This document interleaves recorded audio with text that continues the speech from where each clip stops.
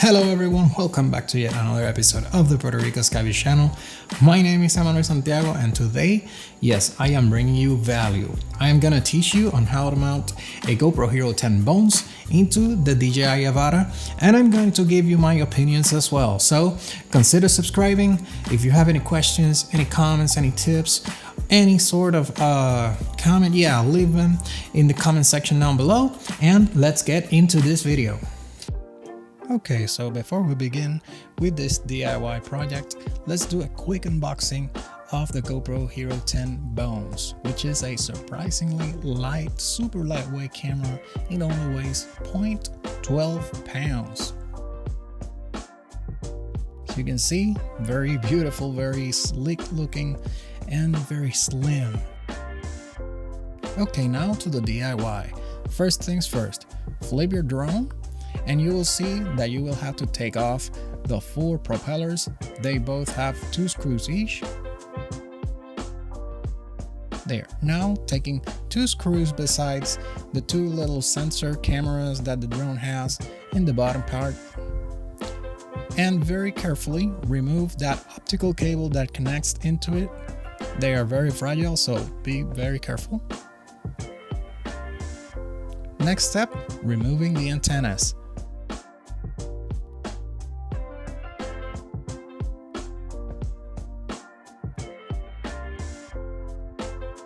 When taking the antennas apart, they have multiple clips that attach these plastic pieces to them, so be really careful not to damage them, because you will need them to really seal and protect the antenna from getting any sort of damage. Now, fun part. These 12 screws, you need to take them off to really separate the motors from the frame itself. As you can see, very wiggly. Now, 2 screws on the top, you flip the drone, and now you're ready to take the ducts. But before that, take off those 4 screws right there. You squish a little bit from on the center, and it will fall down. The drone and the ducts will separate very nicely. You have to scrape a little bit of that shrink thingy. The GoPro, it comes with a cable. That cable is a little bit on the short side, so you'll need to make it a little bit longer. If you have 2 pieces of another long cable or electrical cable hanging out there, that might be useful. After scraping the 2 contacts for the negative and the positive on the drone, you'll need to make sure that the cable that the GoPro Hero 10 Bones had, you need to elongate that cable in order for the contacts to reach the other end where the camera meets the connector or adapter. Make sure that everything is all lined up when putting the drone back together.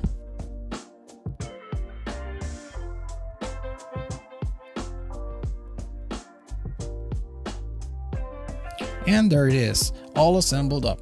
Now, you'll need to put a GoPro mount, or at least I did with mine. I put epoxy to secure it. I turn on the drone, and as you can see, when you power on the GoPro, the GoPro powers on, and it's ready to fly.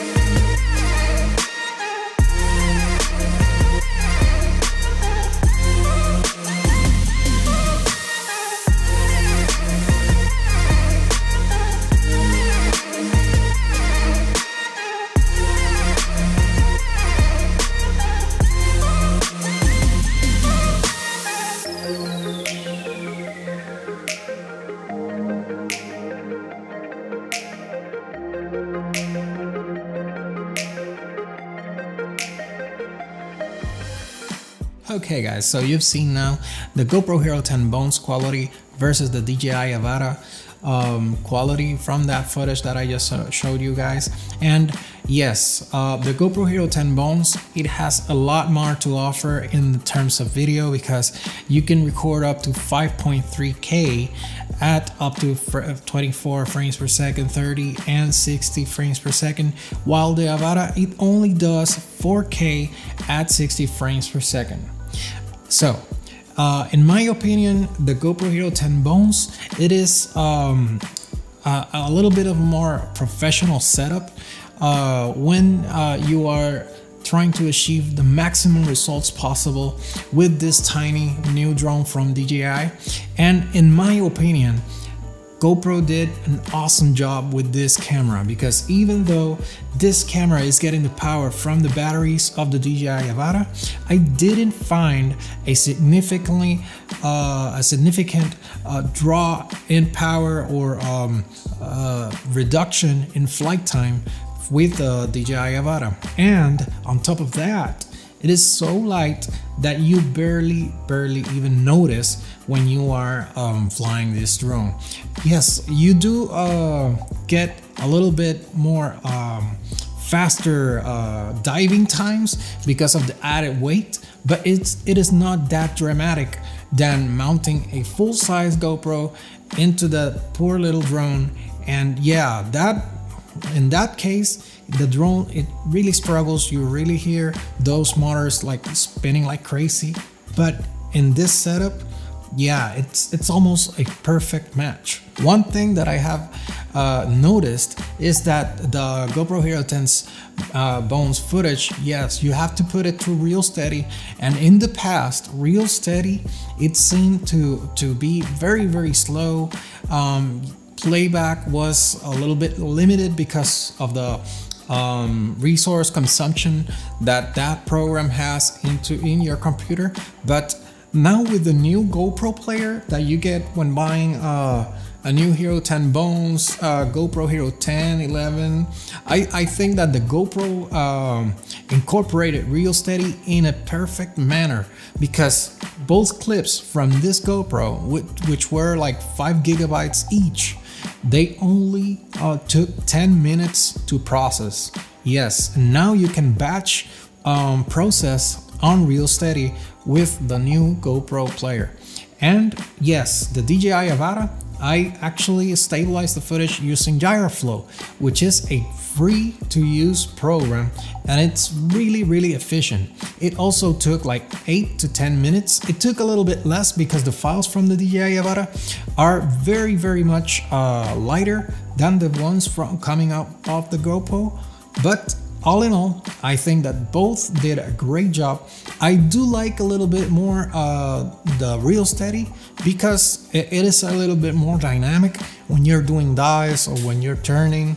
It really stabilizes the footage in a manner that it looks unique, and it kind of removes that jerkiness from turns or dives when you are shooting footage with a drone like this. All in all, if you are a pro that are wanting the maximum image quality and you want a nimble drone that you can fly in tight spaces, I say go for the combination between the GoPro Hero 10 Bones and the DJI AVATA. It will give your workflow so much options when it comes to flying and image quality, and in that regard, that yes, it is a must for professionals. If you're only flying recreationally, stay with the DJI AVATA.